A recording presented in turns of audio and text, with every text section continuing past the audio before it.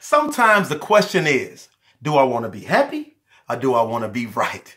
Took this one directly out of my bag of things that I've learned over the years. So let me set the scene.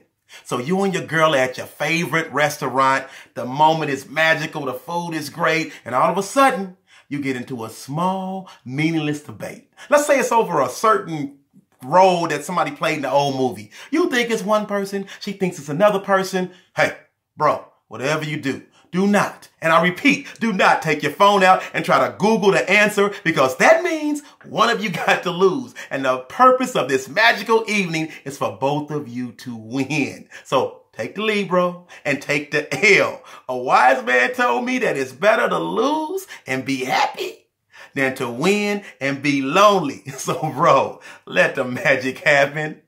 This your partner. Better to be happy than right sometimes. Have a phenomenal day. What?